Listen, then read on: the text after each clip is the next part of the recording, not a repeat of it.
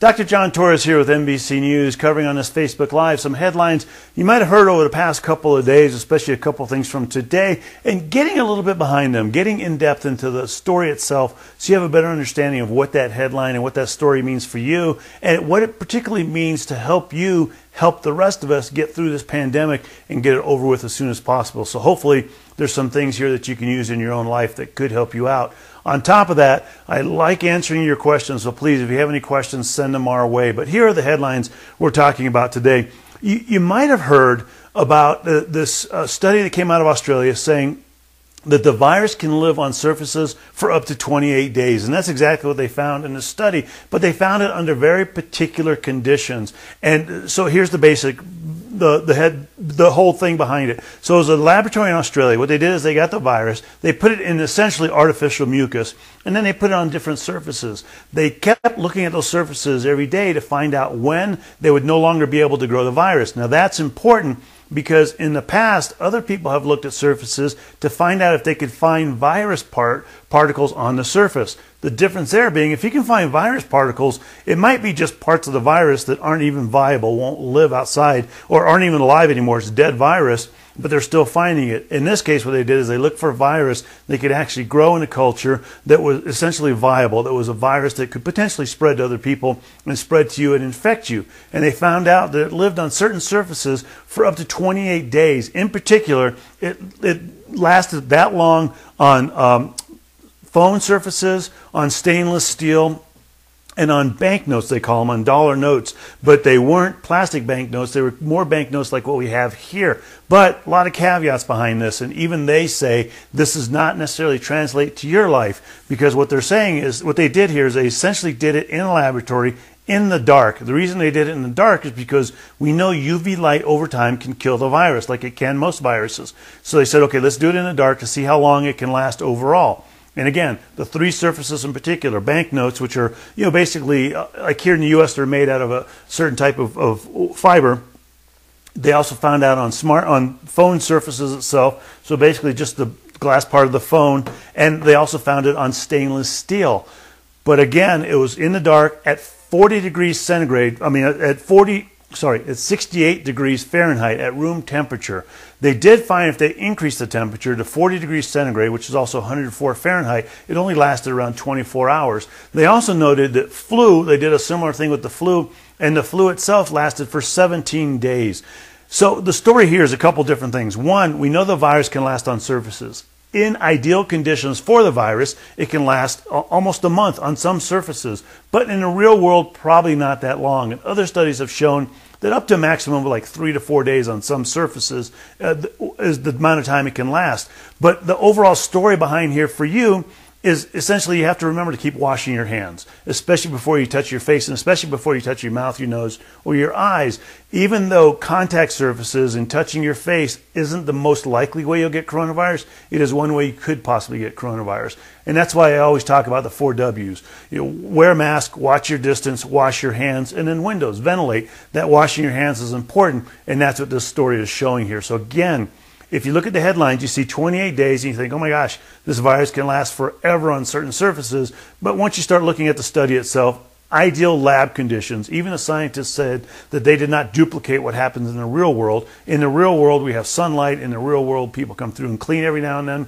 And so, again, it's not going to duplicate it, but it's going to give us that understanding that, yes, this virus can last on surfaces for hours, perhaps even days. We just need to be very careful and constantly wash our hands before we touch our face, and then wash these surfaces again periodically. So that's one story. Another story is about the vaccine. And the vaccine itself, there's been a lot of issues and a lot of people concerned about the vaccine and how much can they trust the vaccine because it's coming out so rapidly. And by the vaccine, I mean the multiple numbers of vaccines that are being tested and tried right now. So far, there are over 200 different vaccines being developed around the world. Here in the U.S., there are 5 that are considered to be frontline contenders for what we call the race to the vaccine. Another one, otherwise the first ones to get the vaccine out. But people are saying, wait a minute, this is happening very quickly. And if you remember back in February, a lot of experts, including Dr. Fauci, said within 12 to 18 months we should have a vaccine that we can start using on the general population. Well, fast forward 12 to 18 months, it would be February timeframe, and that's exactly what it's looking like is going to happen, that we're going to start getting a vaccine around that time frame. More than likely, for the general population, you and I will probably be getting it sometime around April-ish time frame, plus or minus a month or two there, because it's going to take time to, number one, get it through that phase 3 trial, get the emergency use authorization, keep the production going, which has already started, and get it distributed to people so that people can start getting vaccinated, inoculated against COVID-19. But the concern is with a lot of people, and there is vaccine hesitancy out there, is, can I trust this vaccine? Is the government giving me all the information I need? Well, there's a group that just opened up, that just got organized. They're calling themselves COVAT. COVAT stands for COVID-19 Vaccine Analysis Team. And these are a team of top vaccine experts from around the country here, and they've joined forces. And they're doing this independently outside the government. And what they want to do is they want to look at the vaccine data, analyze the data, and they're giving weekly briefings. And so hopefully, from my perspective, what they do is they make this a bit more transparent. They get the information they need from the companies as far as what's going on with their trials. They get the information that the FDA is getting for the emergency use authorization. So they can look at it independently and say, yes, we agree with the FDA. It should get emergency use authorization, and we agree that it's safe enough to use in the general population. And so again, this thing is called COVAT, this organization, this group that is formed, the COVID-19 Vaccine Analysis Team. They have just formed, they have just announced their structure and announced the fact they're going to have these weekly media briefings. And so we'll hear more information about that and more thoughts on where they are. And some of these are scientists that I know and I trust. And so I'll keep you informed as well as to what this COVAT team is actually coming out with, what their thoughts are behind the vaccine, especially as we start getting closer to the vaccine being authorized and produced fully to the point where the general population can be using it. And so, again, to me, this is good news that we're getting an independent source, a group of experts. These are all what we call vaccinologists, vaccine experts, that can take a good look at this, good look at the data, and say we either need more data or we're okay with this data. It looks like it's safe, but we get the word on where we are with that. So that's with the vaccine. And the last one I want to talk about is what's going on in Europe right now and how that's an indicator of what could possibly happen here. Now, Europe for a while had things under control.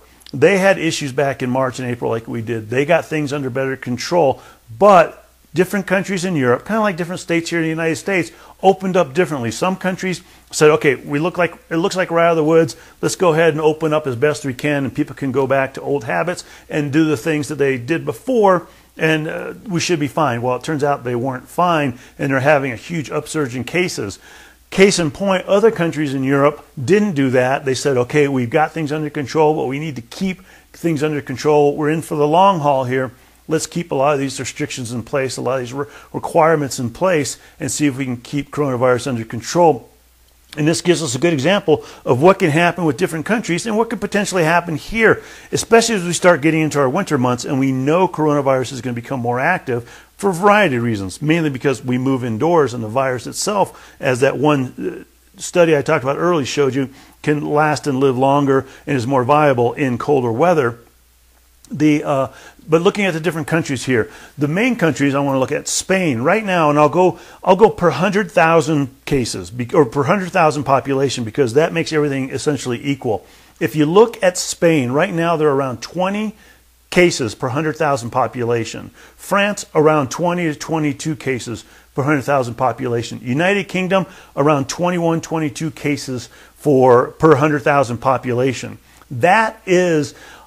Those are the ones that essentially opened up very quickly. People started reverting to older habits, and the government didn't really look at it and say, okay, we need to keep things under control. Now compare that to countries that kept things better under control, that basically said we're going to open up, but not that quickly and not that robustly, because we want to make sure that we're in this for the long haul and we keep it under control. So again, remember, those are in the 20 to 22 range. Germany right now, 5 per 100,000 cases. Portugal, 10 per 100,000 cases. Portugal's right next to Spain and close to France, who are having those huge issues. And then if you look at Sweden, Sweden for a while had a lot of bad press about what they were doing, because they essentially opened up and said, hey, we're not going to really mandate things, but we think we can keep things under control. They had surges in cases and surges in deaths, especially compared to other countries around them, but they've seemed to be doing things fairly well, keeping those same mandates or the same recommendations they've kept throughout. And right now they're a little under 6 cases per 100,000. Now, the important part there is, especially in Sweden, looking at lessons from Sweden, is even though they're not mandating things, the Swedish people are very good about following government recommendations. And so the government has said no big groups, masks are mandatory, those types of things, and the population for the most part has said, okay, that's something that we think is a good idea. What I want to do is I want to compare this, and I apologize for not doing this earlier, but here to the United States. And remember that we had the 20 to 22 in countries that weren't doing too well. In countries that were doing well, they had around 5 or 6. Here in the U.S., it's right around 15 per 100,000. So we're right in the middle there. And we're heading towards that higher end. Lessons learned here, essentially look at what they're doing in Europe, realize that we can't let our guard down. We have to keep doing these things. I'm tired of doing them. I know you're tired of doing them, but it's better to do those now. Keep them going for the next few months, probably through the springtime, maybe into the summer, until we can start getting this under control. This is not something that's going to happen very quickly, and I've talked about this before. Historically, if you look at pandemics, and this is without a vaccine, historically, if you look at pandemics, they're about 2-year events. We're not even a year into this, and so we still have ways to go, but we need to do what we need to do to make sure that it ends as quickly as possible, as many people stay safe as possible, and we have the less number of deaths as possible. But again, looking at the headlines, number one, a study out of Australia found that the virus in perfect lab conditions can live 28 days on some surfaces, but that doesn't really duplicate real life. But we do know it can live for hours or days in some surfaces in real life, so washing your hands is extremely important. Number two, COVAT, the coronavirus vaccine analysis team, has been formed to look at the coronavirus vaccine data and information independently from the government. So hopefully a lot more people get confidence behind the vaccine if this group comes out with information saying they think the vaccine is safe. And then Europe, an example of where we don't want to head, at least certain countries, and hopefully we can use the lessons they've learned here as well to make sure that we don't basically trip over what they've tripped over the last few months going through the pandemic. But now let me see if you have any questions. Do we even know how did we get coronavirus in the first place? Do we even know how we got coronavirus in the first place? No. If you're asking for specifics about where exactly it came from and how it spread from animals to humans, we have a quasi-good understanding, but not a fantastic understanding. And the reason behind that is because it's very difficult to do. If you get a situation where there's a few cases and you can narrow it down and trace, and this is a lot of detective work, a lot of it is done by the CDC looking around the world, and there is a group called the EIS, the Epidemiology Investigative Services, and what they do is they send out these doctors across the world, and if you've ever seen that movie Contact, there's a scientist in that movie exactly does that. She unfortunately dies in the movie, but she does exactly that, trying to find patient zero for this. The idea is to try and find patient zero, because if you can find them, then you can kind of figure out what they came in contact with and possibly where it came from. Problem is, by the time it came to the world's attention, there were so many cases out there, it was difficult to track patient zero, but they have an understanding of where it came from. Now, in that area, initially we thought maybe bats to humans, and now we think maybe pangolin, which is kind of like an armadillo-looking creature, kind of a cross between an armadillo and an anteater, that maybe it came from a pangolin to humans at that point in that area, and then from there subsequently spread throughout the world. But I don't think we'll ever get a good understanding of exactly where it came from, but I think we'll have an understanding of kind of the general area. But this shows that these are those diseases which historically has happened many, many times, diseases coming from animals to humans. If they come from animals to humans, not as big a deal, but once they go from animals to humans and they then make that next step of human to human transmission, that's when it can cause issues, and that's exactly what happened here. Why don't doctors use the same medications given to the president to stop coronavirus? So why don't doctors give the same medications given to the president to stop coronavirus? The president got 3 different medications. He got remdesivir, he got this other one called monoclonal antibodies from a company called Regeneron, and he got dexamethasone.